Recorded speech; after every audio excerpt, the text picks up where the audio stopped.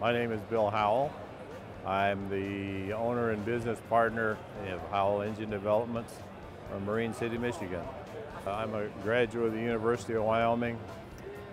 Fortunately, I hired right into Chevrolet engineering in 1961. Worked in the dynamometer laboratory as a test engineer until 1967. And then very fortunately got into the racing group.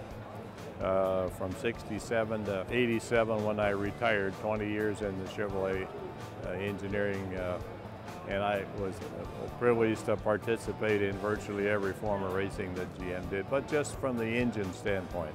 I'm strictly an engine engineer. In 1987 I took early retirement. In 1988 my son and I started this business because we felt that nobody was addressing wiring fuel injection. So we did wiring harnesses for adapt the Chevrolet engines over to anything you wanted to use them for.